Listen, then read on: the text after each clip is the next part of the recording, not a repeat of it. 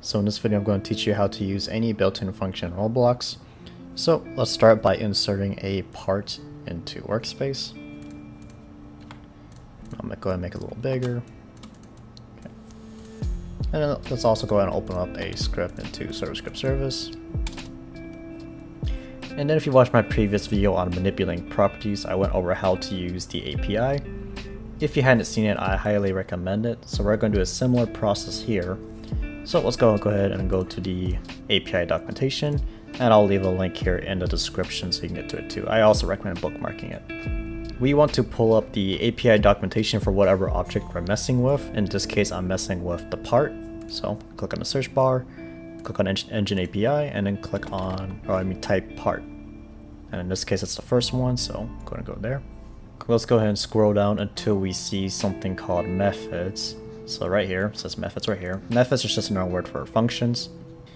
So we can open up a bunch of these methods here to get an idea of what we can use, and it's also all listed down here too. I'll go ahead and show you how to use a few of them, but this process will work for any function for any object. So if you got the process down, you can use any function you want. So I'll go with the basic one and use something called destroy. So I click on destroy here, and it tells us some basic information on what the function does, as well as sometimes a code example. So in short, the destroy function just deletes a object. So we're going to test that. So in order to use the function, first we have to locate the object that we're using the function for. So in this case, it will be the part. So game.workspace, let's zoom a little bit, that part.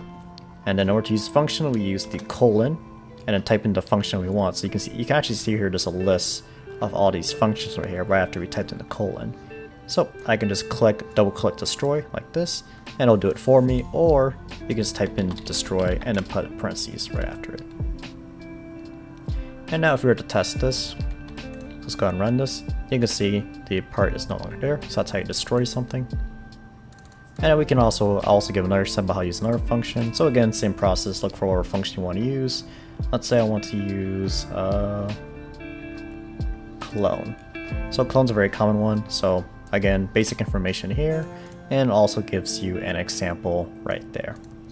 So again, short definition is that clone creates a copy of the object.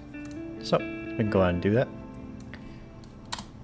So again, reference the object you want to use functions for. So in this case, the part. Use the colon and then type in what function you want. So I'm just going to type in clone and then the parentheses right after it. And then if we were to test it, you can see there's still only one part, nothing to happen. And that's because if you read the documentation right here, so it says here that it creates a copy of the object, and the object is set, the parent of the object is set to nil, which basically just means it's set to nothing right now. So we can set it to workspace. So to do that, we can just type, we need to get the reference of this object. So local clone is equal to clone. This will return a reference, and then we just need to parent it to workspace. So clone.parent is equal to workspace. And if you don't understand this, I recommend, again, watching the manipulating properties video. And then if we were to test this now, you can see I have two of them now. Okay, let's see if there's any other functions we can use. Okay, we can use any of these. Just let's use apply impulse. That one's also a pretty common one. Okay, so all this apply impulse does is just pushes a part. So let's try that out. So I'm going to delete this, reference the object we want to use the function for. So it's the part, colon, and then type in the function name. So in this case, I want to use apply impulse. And you can see it tells me I need to put in a vector 3 right here. So I'm going to go ahead and do that. Vector 3, not new. And I'm just going to put in a really big number. Let's try 5,000. Oh, okay, maybe a bigger number is needed. Let's try 9,000. Okay, it's kind of moving, but it's not moving enough. Let's do 90,000. And you can see it pushed it upwards like so. So yeah. And then every object in Roblox has built-in functions. So for example, let's make a particle emitter. So this is the particle emitter object. It emits like 2D images basically. So let's say I want to figure out if there's any built-in functions for this object right here. So we can go back to the documentation, go to search bar, and then type in the object that you're trying to mess with. So in this case, it's going to be the particle emitter. So I'm just going to type in particle emitter, and it is the first one right here for me. And then we'll go and scroll down to methods. That's right here. And you can see they also have built-in functions. So they also have the clone and they have destroy as well. So we can use both of those for the particle emitter. And there's also emit and clear. Let's go ahead and try the emit method. So again, whenever you're using something new, you should always read the description here. And there's also code examples here. So all the emit method does is it just creates these particles. So if I were to disable this, like so, and then I'll go ahead and, so again, reference the object that you want to change, or that you want to use the functions for. So game.workspace.part, and the particle emitter is right under the part. So we do dot particle emitter, and then colon to use a function, and then the function name.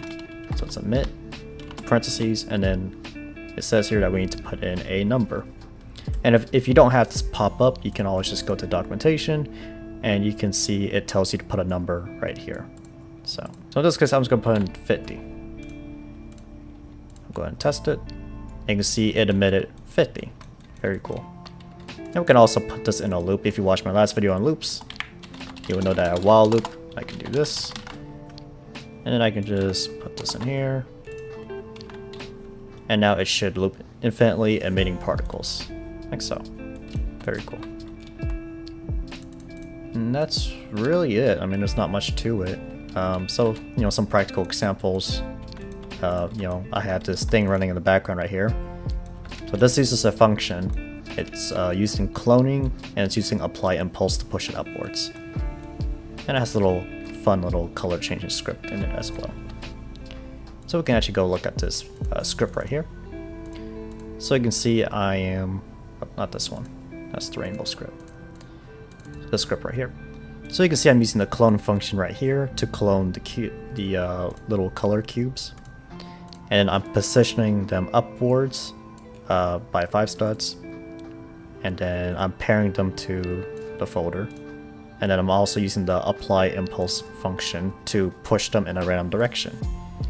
So if we were to run this, you can see that it is working. So that's just a practical example of how I would use built-in functions. And remember, this process works for any function, for any object. And that's the end of the video, guys. If you like it, feel free to give it a like, subscribe, and join my Discord. Also, we're almost done with the basic series for scripting, so don't give up now and keep watching if you want to become a scripter. Comment down below if you have any questions or if you have any other tutorial suggestions.